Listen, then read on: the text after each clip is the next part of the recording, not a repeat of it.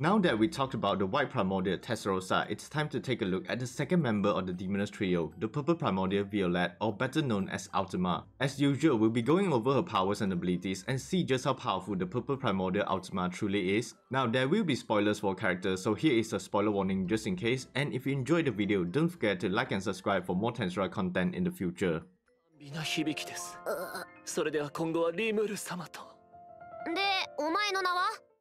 Like Testarossa, Ultima is part of the 7 primordial demons and she was known as the Purple Primordial Violet before joining Rimuru Tempest. In ancient times, the Purple Primordial was responsible for guarding the underworld gate located in between the domain of the Demon Lord Dagriel and Luminous Valentine, but during an unknown battle, the gate was destroyed. She would often fight with the forces of Dagriel, but when she isn't messing with the Demon Lord, she would spend her time fighting the Yellow and White Primordials. The 3 primordial demons spent so much time fighting each other that the remaining primordials referred to them as the Demoness Trio. Now, as we all know, Diablo eventually went into the demon realm to recruit new workers where he recruited them.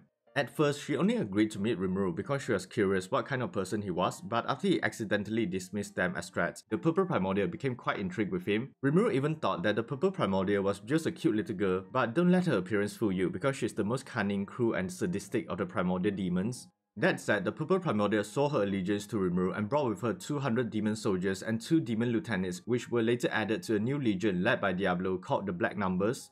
After the introductions, they moved to the labyrinth where Rimuru provided bodies for the demon subordinates of the Purple Primordial. The Purple Primordial herself was given a special type of orichalcum body that was created by mixing gold and magic steel. The body is much stronger than normal magic steel and the gold allows for better manipulation of magic use. She proceeded to possess the body and easily adjusted to a new physical body which allowed her to finally evolve from an archdemon into a demon peer.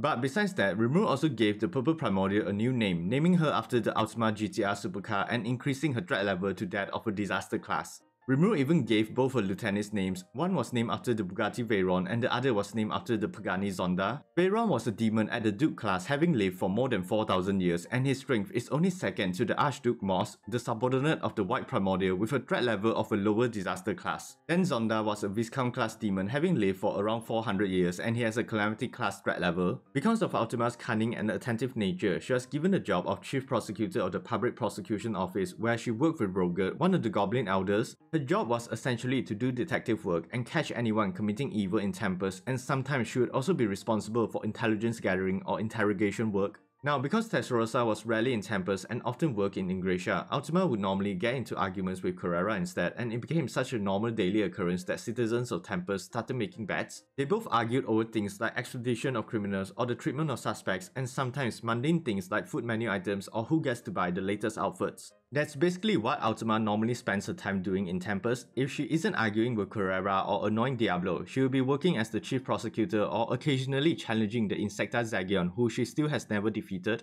Now, when the Eastern Empire attacked Tempest, she was placed in charge of watching over Gabriel's 3rd Legion, which comprised of the Blue Numbers and the Hero. During the battle, Gabriel and his forces were engaging the enemy airships, and because Ultima was an advisor to the Legion, Gabriel asked her for permission to experiment with the Dragoneer's Dragon Warriorization ability so they can use it to break through the airship's defenses. Ultima was hesitant to approve it, but after realizing that if Gabriel and his Hero were successful in defeating the airships without her help, and if they managed to get stronger, Rimuru might praise her, so she allowed it. But eventually, they were overwhelmed by the enemy airships and Gabiru himself even got trapped by the mana disruptors. Luckily, Rimuru gave the order for Ultima to join the battle, so she headed straight for the leading airship. Inside the airship, the Major General Faraga, the leader of the Air Combat Flying Corps, was celebrating his victory because he thought that Gabiru was the resurrected true dragon Valdora. But when he turned to his side, he saw a beautiful purple hat lolly sitting next to him. This was of course the Purple Primordial Ultima, and she somehow managed to get past the mana disruptors, snuck on board the airship and found a seat right beside Faraga. I mean, that's a giga chat move right there. She then introduced herself and asked about the airships, how they work, and even inquired about the remaining forces in the Eastern Empire.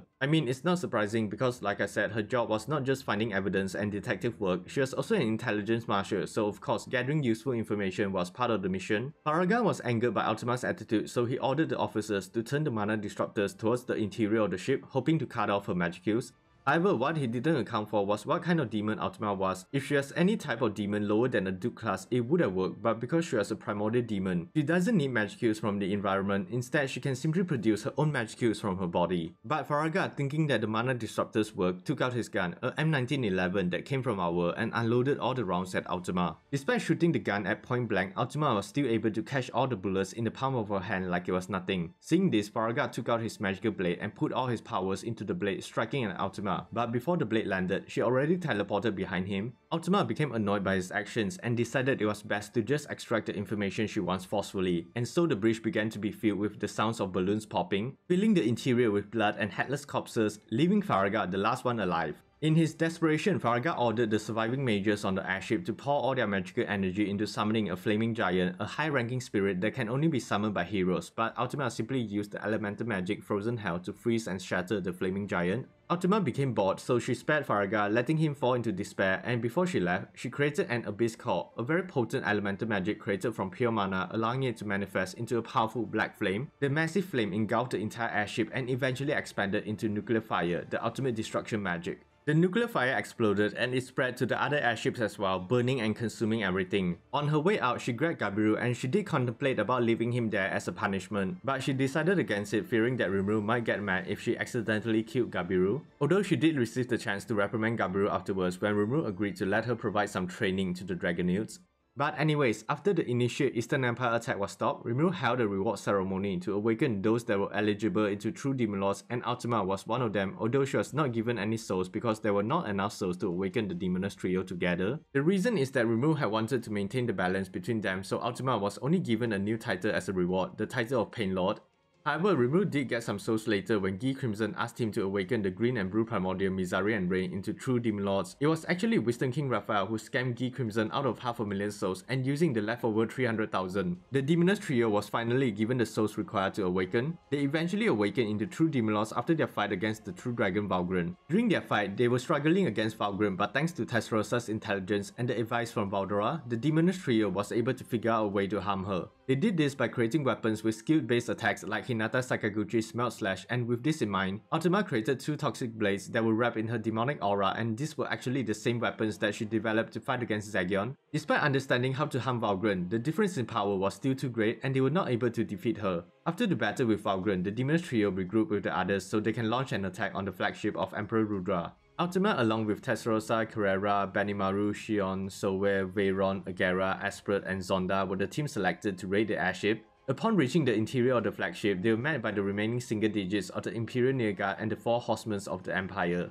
Valgren proposed a final battle among the subordinates of Rimuru and Rudra, which Benimaru agreed to, so everyone was assigned to their respective opponents. Ultima's opponent was the leader of the four horsemen, Damrada, or also known as the Feast Saint because of his skills in hand-to-hand combat, and he was considered to be one of the strongest fighters in the Eastern Empire, rivaled only by Lieutenant Kondo and the true dragon Valgren. He is a human that has reached the level of a saint, the highest evolutionary stage of humans, equal to a true demon lord, and he has a threat level of a disaster class. During their battle, Damrada was able to evenly match Ultima in terms of strength, but when she became serious and created 6 pairs of purple wings to attack him, the battle was already decided. But this was also mainly thanks to the fact that Ultima had actually obtained an ultimate skill before the fight. The skill is called Poisonous Death King Samael, which gave her the ability to see through the weaknesses of various living things and creating a suitable poison for her targets. This ultimate skill has 8 sub-skills, which included Thought Acceleration, Universal Perception, Demon Lord Haki, Space-Time Manipulation, Multi-Dimensional Barrier, Weakness Identification, which allows her to see the weaknesses of targets, Lethal Poison Creation, an ability that is able to create any type of poison she wants, and finally Whirl of Annihilation, a super enhanced version of Rimuru's Merciless. This sub-skill allows her to kill all life forms that do not possess an ultimate skill, but sadly Rimuru banned her from using it, so you can imagine how deadly this ability actually is. But back to the fight, Damrada knew that he was about to lose, so he gathered all his energy for a final attack. His attack worked and Ultima collapsed, but when it transformed into one of the purple wings she created, it was already too late. Before he even noticed, there was a hole punched through his chest, and because Ultima's fingertips were coated with a powerful toxin created with her ultimate skill, Damrada fell and was slowly succumbing to the poison. Before he died, he offered his soul and knowledge to Ultima, asking her to protect Masaki Honjo, which she agreed to. She then wrapped his remains with her purple wings, taking the whole of Damrada for her own possession, and thus, the Feast Saint was no more. Now a new demon of the feast was born.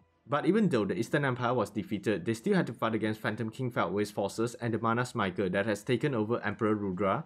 During Walpurgis, it was decided that Ultima along with Veyron and Zonda would be sent to the Holy Void Damagania, the domain of Dagriel and home to Heaven's Tower, a gateway that is connected to the Heavenly Star Palace, the residence of the Star King Dragon Valdonava and the Angels. When Felway and Michael started their attack, a huge tremor was felt throughout Damagania, and when Heaven's Tower opened, Dino, Leon, Gracia, Pico and Fen, the youngest brother of Dagriel, came out. During this encounter, Ultima had to fight Gracia and Pico, who were both primordial angels, but she was confident of beating them because the both of them only had an EV of 2 million compared to Ultima's own EV of 2,067,000. However, Dagriel suddenly changed sides and had betrayed them, so Ultima and Veyron were left alone to fight Leon, Dino, Pico and Gracia, but luckily Rimuru arrived with reinforcements. Michael arrived as well and they were ordered to retreat, but eventually Rimuru defeated Michael. When the battle ended, Ultima, Veyron and Zonda were sent to Lubarius to help Shion fight the giants, so I'm definitely looking forward to that in the upcoming volume.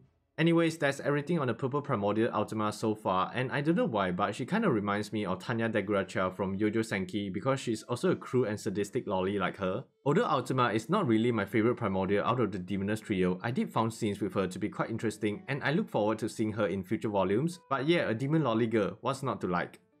So what are your thoughts on the Purple Primordial Ultima? I would love to hear them in the comment section down below. If you enjoyed the video and want to see more, feel free to give the video a like, subscribing to the channel and hitting that notification bell for more Tensura and other anime content in the future. As always, thanks for watching and stay safe everyone.